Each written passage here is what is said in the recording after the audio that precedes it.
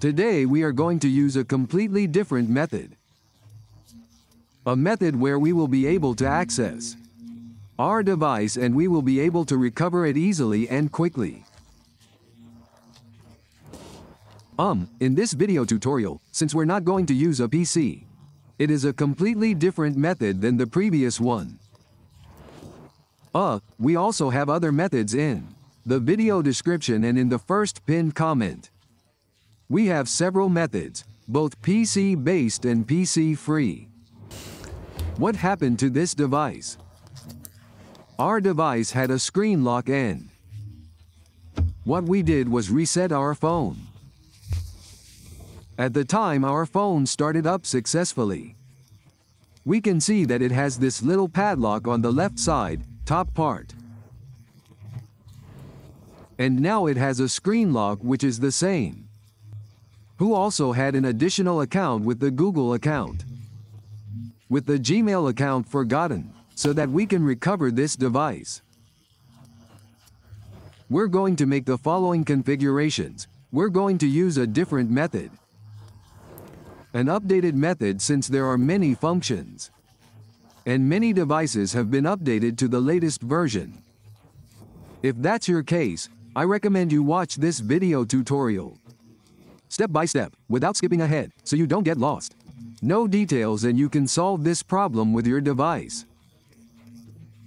Let's connect to our Wi-Fi network. Let's give it that tour. Previously we could access it from here using Motorola.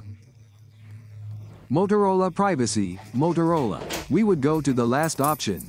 We would click on the last option. We clicked here where it says Motorola.com support and from. We would go to Motorola and access our device there. But as these devices have already been evolving, they've been updating, so now it won't let us in at all. But we are always updating our method so that we can to solve these problems with these devices in an easy and quick way. The only thing I always recommend is to watch the step-by-step video tutorial so you don't get lost. No details and you can solve what this recovery of your device is. Okay, with that said, let's click where it says accept and continue to be able to access our screen lock. Also, what is a Google account? That was the first thing we had to deal with. If we change that screen lock, we forgot about the screen lock and what we did was reset our phone. The time we reset our phone is now. With this same and additional block that we were left with the same. We are now stuck with the option that says, use my Google account. Let's click here where it says, use my Google account for those people who suddenly forgot their screen lock, but do you remember that Google account? You can add it here. Just click next. Add that password and from there it will give you access to be able to access your device without needing to watch the entire video tutorial. You do this, but let's say you forgot that email that you don't remember either. If you have the phone number you added in, you can add the email here, then click next on the number. You will receive a verification code. This verification code, well, you have to have it in another phone because you won't receive that code here because our device is completely blocked. Having said all that, if you don't have either of these two options, so what you're going to do is click here where it says forget Gmail. You're going to write anything here, and you're also going to do the same thing up here. Down below too, we'll do the same thing in about a minute and a half. When these minutes and a half have passed, I will explain what we are going to do. Because this function that we are doing here would help us to enable a function that we will use more ahead that would give us direct access to our device. Another thing I also want to mention is that when let's fully recover our phone, we always end up with some Errors, because it's normal that we have some errors left because we are using several methods to access our device. How do we correct these errors at the end of the video? I'll be explaining how to fix it because the screen will end up not rolling correctly. It gets stuck or something, and I'll explain it to you. How will you be able to solve it in an easy and quick way? Okay, having said that, then what we're going to use. To access this video tutorial, follow these steps. We're going to use a keyboard and an OTG cable.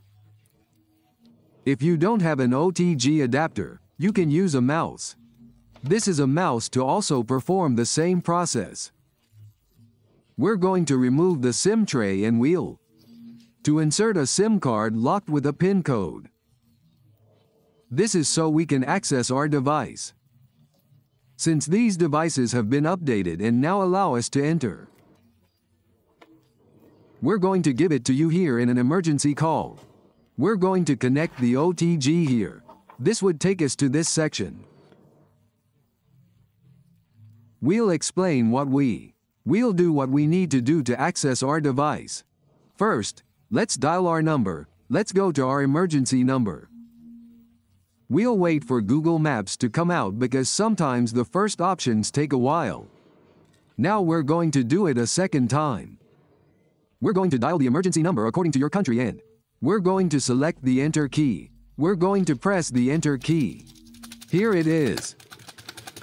Press the Enter key until your device grants you access to this feature.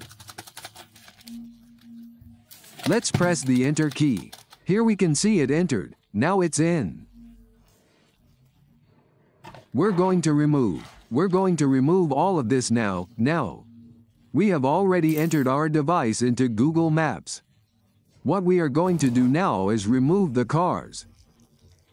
Now that we've entered Google Maps, we no longer need this SIM card. We're going to remove it.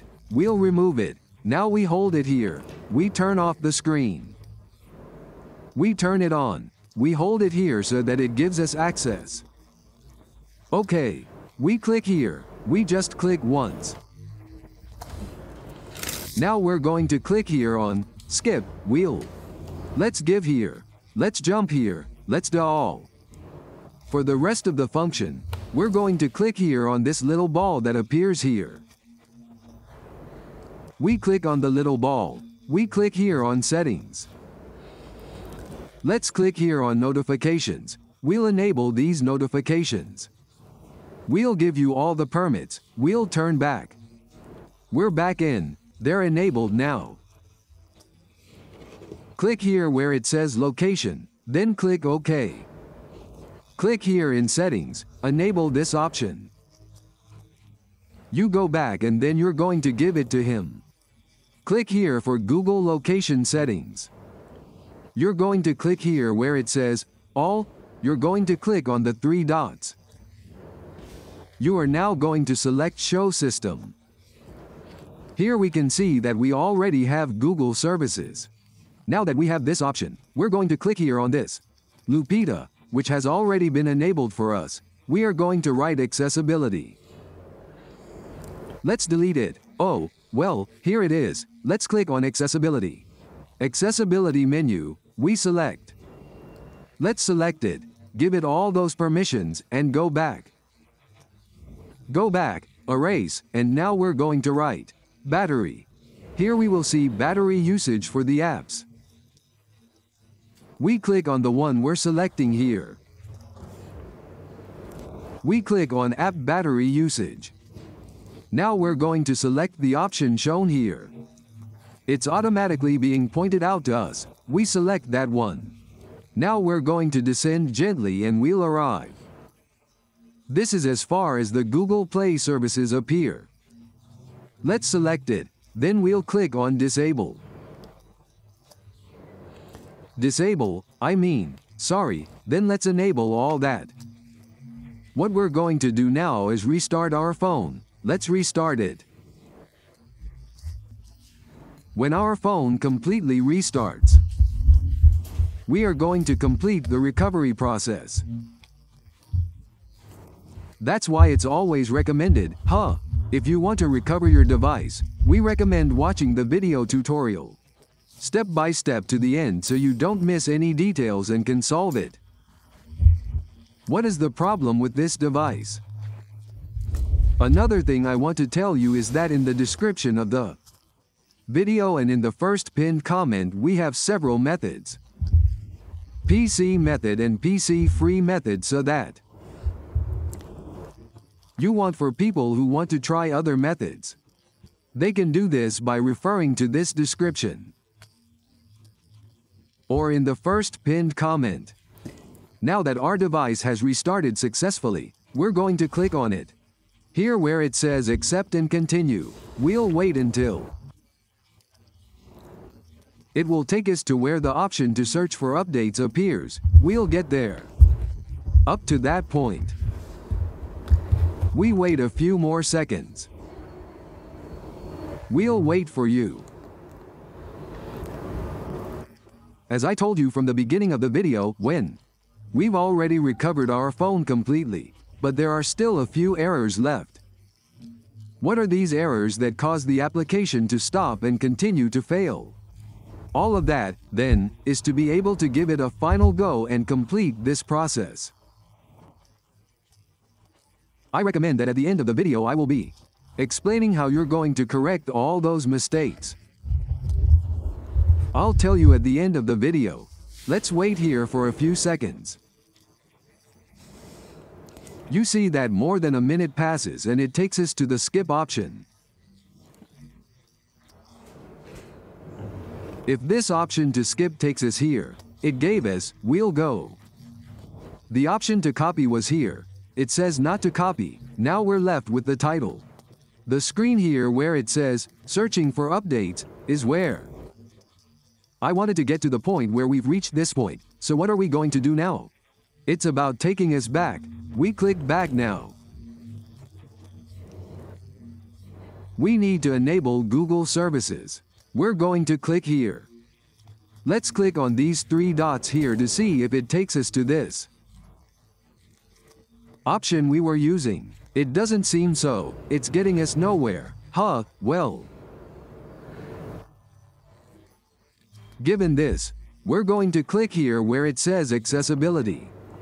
Let's enable this magnifying glass that appears here. Let's write battery, let's erase letter by letter until the battery enables us. We selected battery usage here. The apps, let's select the same option we told you about. The one that is automatically selected for us, that's the one we will be selecting. Now what we're going to do is go up. We're going to scroll down to find the Google Play services. Here they appear. Let's select it. We'll click here to enable it. Now that it is fully enabled, what we're going to do is turn back. Backwards and backwards, again backwards. Backwards, and here, as we said, remove the SIM card. We're going to click here where it says, continue offline. We click accept and continue, which will take us to Google Play services. As we had told him our phone number even after taking it to the beginning, we still have some errors. I'll explain how we correct these errors at the end of the video. We give it more, we click accept. Now we're going to click jump. Here, we're going to click jump. We'll give it now where they say not now, not now, not now, and not now. We'll click next. Here now. We'll be finalizing the process. What were the mistakes I had made? I'll explain what these errors are, as I've already mentioned. You can't see all these errors here. These are just errors that we get. If you can see that the screen isn't scrolling down, let's see if it scrolls down from here. The notifications aren't downloading. Those are also mistakes. What's happening? Look at all this. Another mistake that happens is that we pay for the screen. We block it and it gives us access to enter.